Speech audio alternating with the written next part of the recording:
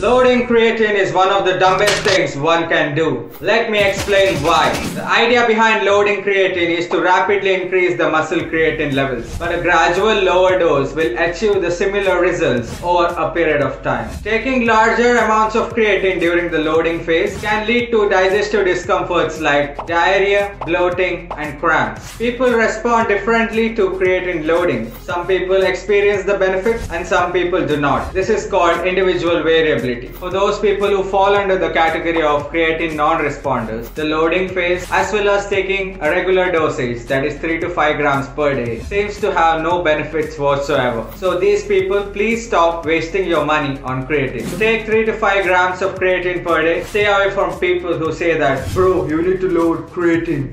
People always asking me, Boogie, how you get so big and strong? First thing you want to do is want to have a scoop of creatine. Then we had a scoop of creatine.